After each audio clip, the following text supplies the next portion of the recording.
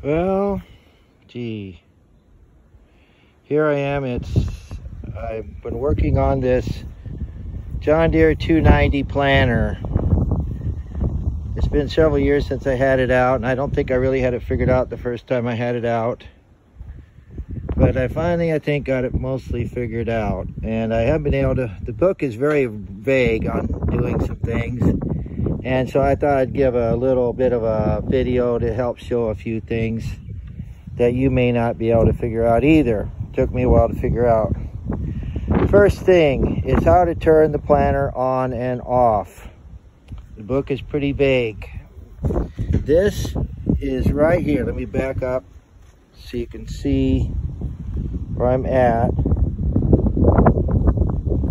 It's about in the middle of the planter there. There's a, at least mine had this key, this pin, and you'll see that there's two holes there. This one, if you put it in there, it's on, and this one, if you put it in there, it's off. So off and on. This shaft moves back and forth just a little bit, and putting this over here and putting it into the first hole there. I don't know if you can see it because of the shadow. Putting in the first hole turns it on. Putting it in the hole that's on this side, the outside of the planter, turns it off. This shaft moves just ever so much. And there's a knuckle over here that goes on and off. And so that's how you turn it on and off. Now, it mentions in the book that there's a setting for 2, 3, and 4. I could not figure that out. Well, on my planter, it's right here. The reason I couldn't figure it out was because my planter was all dirty. This is number 2 right here. It's on number 3, and this is number 4. So by changing this to 2, 3, or 4, you change how many drops, how fast it drops. Now I have it set in the drill position. And if I remember right, this thing has to be up for it to be in the drill position. It has to be locked up like that. And it'll drill.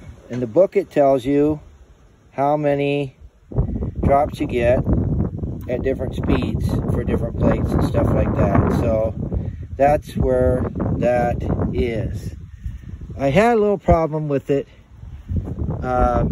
when I get to the end and I pull on this rope. That's what this is one that doesn't have a cylinder on it. This one has this device that raises and lowers the planter right here. You have to hold it. You have to be moving, and then you hold it for about maybe 2 seconds, and then let go of the rope, and then it does it. It helps to get that mechanism all cleaned up and lubricated. There's a lot of places to lubricate on this, and oil. So get your book out and read that. Lots of grease zerks all over, stuff like that. Your box comes off. Now, I don't have my chain on for my drags yet. I haven't got it put on, but this unscrews and this opens up. And these will actually come out of there and come off. This is how you get into the planter plate right there. You pull that back, and then that falls down, and then your planter plate's inside there. These spots right here, that's where the seed goes down to the ground. When it's in the raised up position, that's closed. It won't be open until you let the planter down. And then it opens up. And there's a rod right here that you can adjust. You can adjust that. There's one on each row that's like that. So that took a little figuring out. let's see here, put this back up. When you get that, you want to make sure you get it exactly in the right position so you can tighten her back down.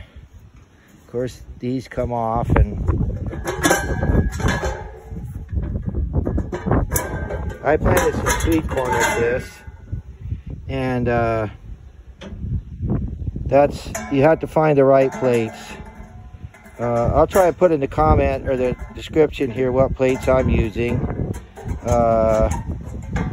Some sweet corn, if you buy enough of it or from a certain dealer, they'll tell you what plates to use with that sweet corn. Well, the stuff I bought didn't tell you that. I guess you could just put it in there until you find the right plate that fits so that they fall in there. Now mine's not set on check because it's set on drill. That's for the check wire right there in the old days, so they could cross cultivate. So I guess that's about it.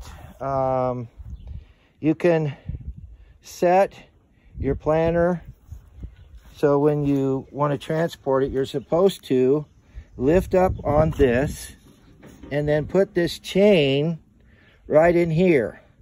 That's the transport position. You lift the wheel up and then you put that in the transport position. You have to do that for both rows. So, okay. I hope that helps you to run your John Deere 290 planter.